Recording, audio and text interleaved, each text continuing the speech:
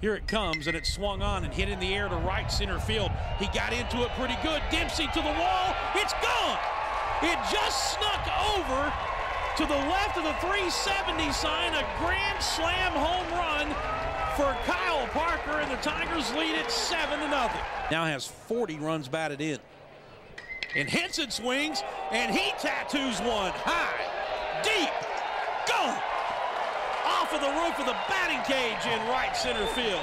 And it's 8-0 Tigers.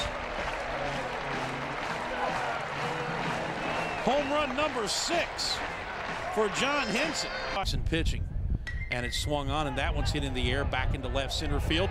Deep, going back to the wall, and looking up, gone. Harris simply ran out of room in front of the scoreboard. 3-run home run to left center field, the opposite way for Mike Freeman, and it's a 12-3 Clemson lead. Swing, and there's another one. No doubt about it. Deep right field, into the Cajun Cafe, 3-run homer John Henson, and it's 15-3 Tigers.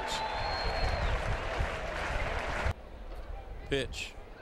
Swung on, hammered back into center field. Did he get another one? Harris to the wall, gone!